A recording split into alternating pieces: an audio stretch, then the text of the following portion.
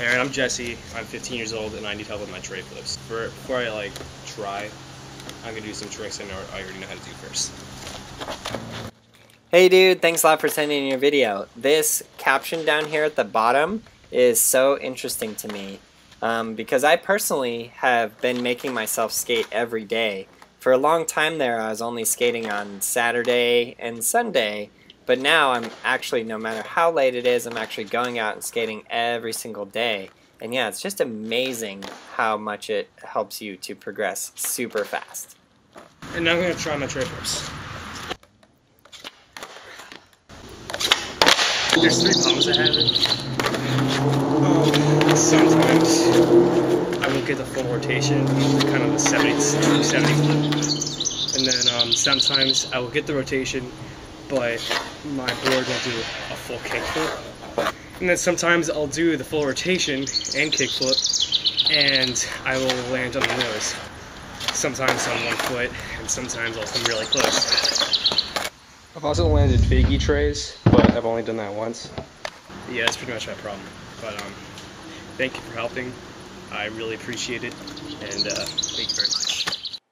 Awesome. So thank you for putting so much work into this. This is a very detailed 360 flip skate support. I love it. Cool. So basically you're correct in all the things that are going wrong. So good job for spotting that.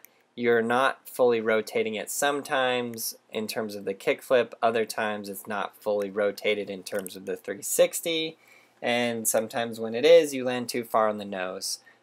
Interestingly enough, all of those problems are going to be handled with one practice step that we're going to work on. And I'm going to explain the step and why it is and how it works.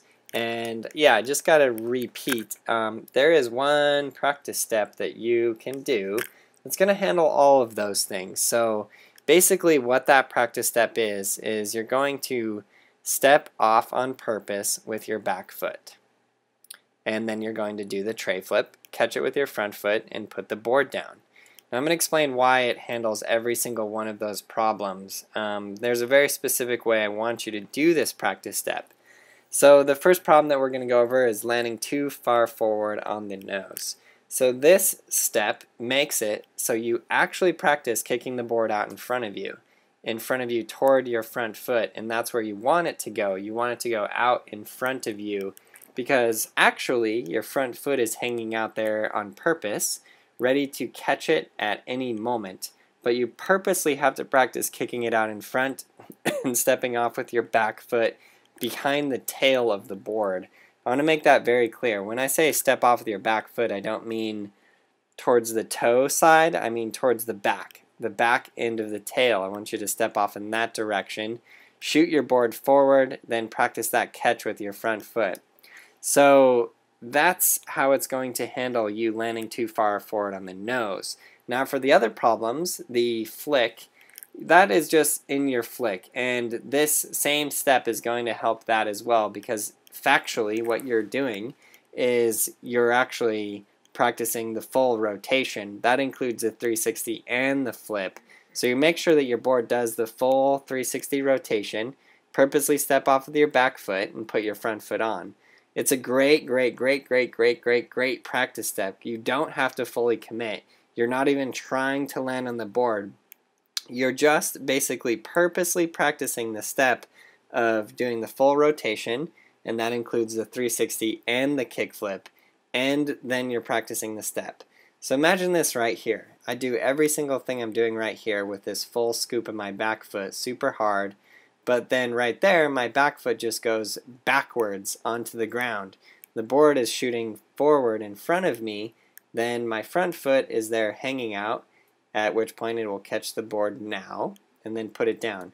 Once you get that, it'll be very easy to just fully commit and put your back foot on. But yes, on the tray flips you are leaning back. You pop them from the back seat. You're leaning back towards the tail and you're shooting it forward. And that is what's going wrong. I've had people learn this trick super fast just by putting that one thing in.